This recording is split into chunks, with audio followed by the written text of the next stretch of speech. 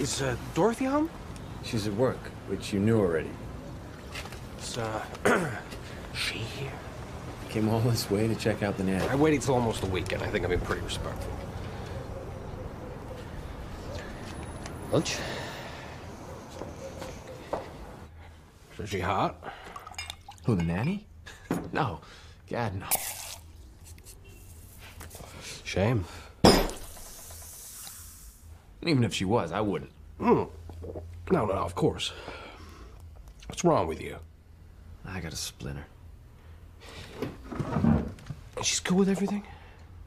This unfuckable nanny, she knows the situation?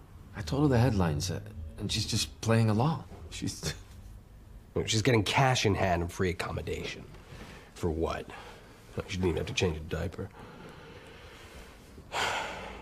I was beginning to think we had allowed this to go too far.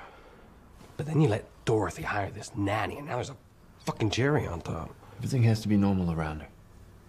You heard what Natalie said. No sudden movements, no changes. Natalie is not a doctor. My sister needs professional care.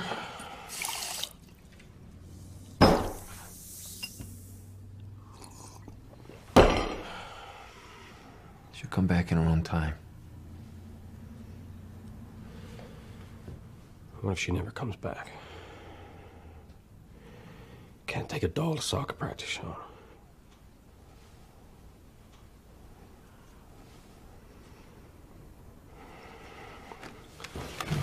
One for the pain.